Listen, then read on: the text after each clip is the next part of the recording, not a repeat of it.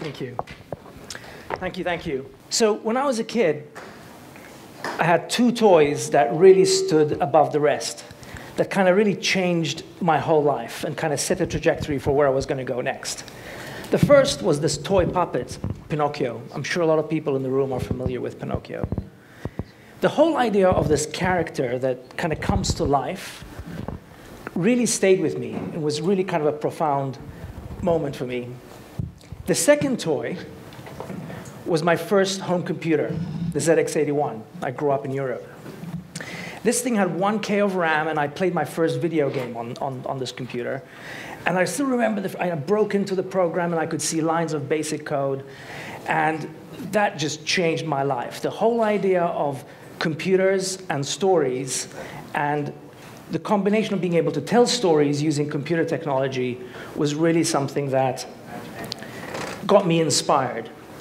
So I've been very fortunate. So growing up in a tiny island in the Mediterranean, I left home when I was 17, and I left my family, and I came to America, the land of freedom and opportunity. And I've been really fortunate because that early inspiration to tell stories and use technology, I was able to come to the United States, right here in California, and really work on some amazing projects that involved the use of technology to tell stories. So I worked on movies and theme park rides, and also more recently I got to work on video games, which was really, really neat.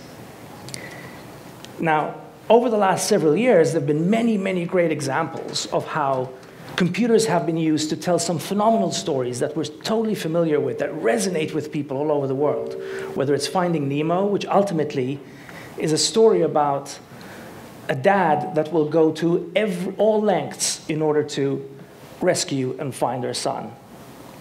Or Avatar, right? This amazing, amazing, beautiful visual graphic story. But ultimately, if you boil it down, it's a story about a tree being cut down. It's a cautionary tale. But it's told in this amazing way, and so it resonates with people all over the world. So 20 years ago, okay, that's longer than most of you have been around. 20 years ago, the World Wide Web was introduced to the world. Right? Think about the fact that, so people, when I grew up, I wasn't able to search for anything I wanted to, or be able to buy music, or connect with friends on Facebook as easily. It's just been a phenomenal way of a phenomenal transformation that just happened only in the last 20 years. So Wikipedia is a perfect example, right? There's billions of pages that are viewed every single day. But what's behind this is about 90 to 100,000 people that are working together. They're collaborating, they're all submitting, making edits. And a project like this would simply not have been possible before the web. I still remember the first time I used Google Earth. I mean, it's like no big deal, right? What's Google Earth? But actually, the first time using that, and kind of holding this globe in your hand and being able to rotate, interact and zoom in, and knowing that there were people all over the world doing the same thing was a phenomenal, seminal moment, and kind of really stayed with me. So, about 10 years ago, I was freediving in the Caribbean Sea. Big blue turquoise waters. And there was one moment when I looked behind me, and there was this gigantic 80-foot humpback whale that was swimming right towards me. Within a few moments, I was at arm's length from this amazing being, and we made eye contact. And her eyes were the size of my face. I mean, it was an unbelievable moment. And that moment of connection totally inspired me to figure out a way to use technology and stories to share the oceans with the world, and to connect people with the ocean and with each other. Around the same time, about 10 years ago, is when I met another amazing being. This is my friend and co-founder, Scott Yara. And for the last 10 years, we've been riffing and thinking about, there's this amazing thing that's the web, and this ocean is that's so important to our vitality. How are we going to, get together and do something? So we did. And last year, we joined forces in earnest, and we created a project called theBlu, which I'm super excited to share with you today. So theBlu is a global mission to create the entire ocean on the web. All of the hundreds of thousands of varieties of species we're going to bring online to the web, where each species and habitat is a unique work of art created by folks like yourselves. We're opening up the platform like Wikipedia, and we're allowing digital artists and software developers and painters and musicians to collaborate together to create all of the known species of aquatic life. So let's take a look.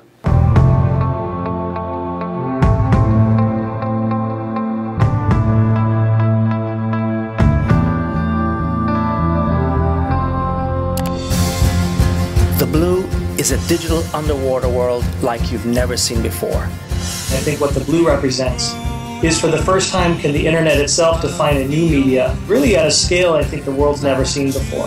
TheBlu is the possibility to work with thousands, tens of thousands of artists around the world. The really interesting thing about TheBlu is how it brings the biology and the activism of conservation and the beauty, as well as the sort of grassroots participatory maker thing. You can explore the ocean and travel to locations all around the world as easily as browsing the web. You can choose different camera views and interact directly with the ocean life. Every species and habitat is a unique work of art created by digital artists and developers from all over the world. You can collect a wide variety of species and easily add them to your ocean. Not only can you collect ocean life, you can easily share them with your friends. Imagine a hammerhead shark swimming around in your ocean on your computer. You connect with a friend and your shark swims over to their computer across the web. My name is Mike Cosgrave. I'm from the UK. My name is Nozomu. I'm from Tokyo. My name is Soraya Gergis. I'm from Egypt, Alexandria. My name is Henry Arismendi from Venezuela. My name is Hallie Bird. I live in Auckland, New Zealand, and I love TheBlu. My name is Peter French, here in Burlington, Ontario, Canada.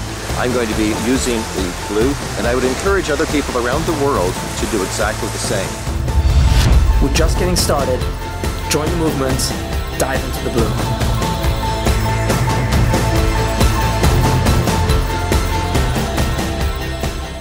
Cool, so I'm going to share with you some screenshots of TheBlu. So one of the key aspects is figuring out how to inspire people with the beauty of the ocean. So a lot of emphasis goes into creating every species and ensuring that it's a true depiction of the ocean, of the creature in the ocean. So as a user, when you log in, you can explore different habitats, you can travel to different locations and see the different species swimming around. And you can also get to click on the individual species to find out information about them. So every fish kind of maps to a database, so there's information about each species that you can learn about. You can also find out about the artist who created that particular species. And another key aspect of it is that you can connect with other people. So you can log in with your Facebook profile or your own identity, and you can discover other people around the world that are also in TheBlu exploring at the same time.